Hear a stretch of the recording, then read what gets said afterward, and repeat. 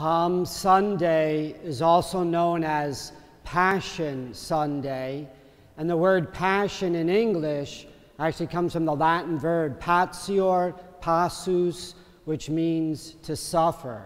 So in a very real way today we could call this Suffering Sunday. And we know it's a reality of all of our lives, that we all suffer if we're a human being walking on the face of the earth. Suffering will always be a part of our lives. And it's just a reality that we can't escape. We wish it could be otherwise, but even Jesus, the Son of God, comes into the world and he too suffers. So I wanted to share with you a definition of suffering that I learned many years ago and I found extremely helpful. And it's one I've always become memorized and etched in my head and in my heart. And I hope you'll do the same today. And it's very simple. It says suffering is having what you do not want or wanting what you do not have. And I think the first part of the definition is pretty simple for us to grasp. For example, one of the sweetest, kindest, most wonderful people I've known in my life, she's been my assistant for 20 years. She's our director of communications here.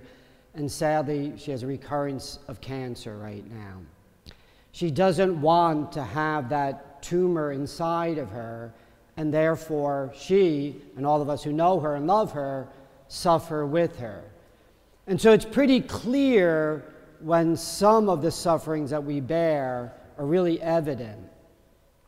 But sometimes, like the second part of the definition explains, sometimes it's not so much. But I know from my own personal experience, it's just as real, if not even more painful, when we want to have something that we do not have. And I say it's more hidden because no one sees what you don't have. And therefore you don't get as much empathy or sympathy or support. But we know it's very, very real. And I hope this definition will help you. I know it's helped me so much throughout my life. And so what I want to do in the middle part of this homily is to think of suffering in two different ways.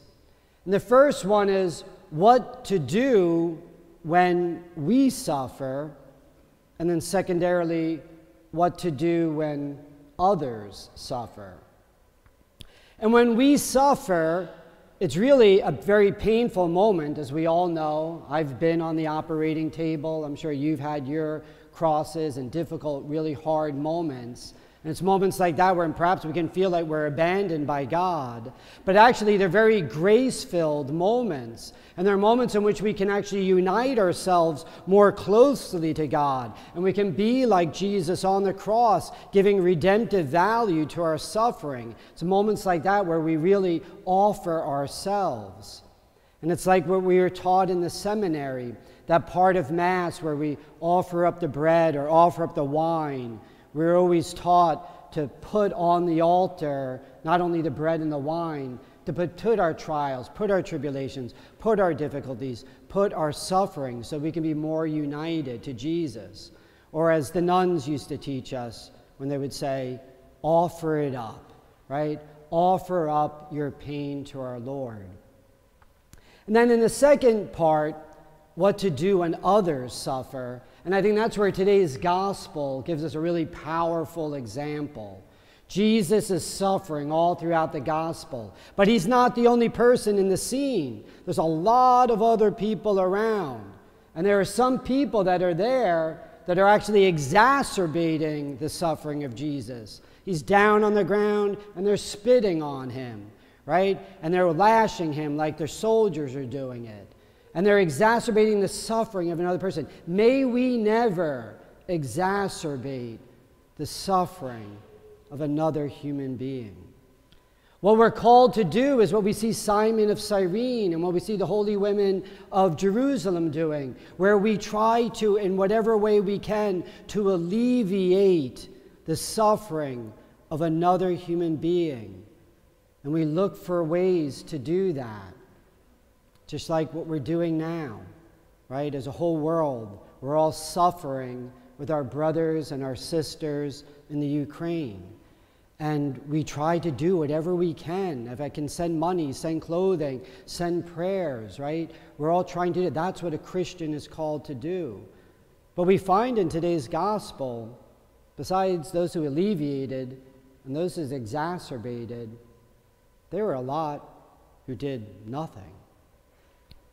So I want to end my homily with one word, a powerful word.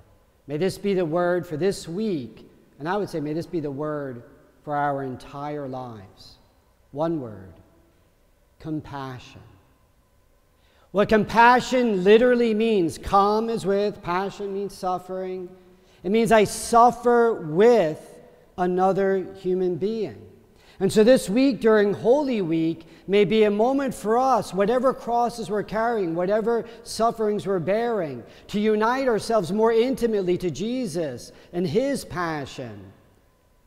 And let us also ask our Lord to give us all the grace to be those compassionate Christians that this world so desperately needs. That I don't look at the suffering of any human being and pretend it's not there, but that I creatively, intelligently, lovingly, desperately look for a way to alleviate the sufferings of others.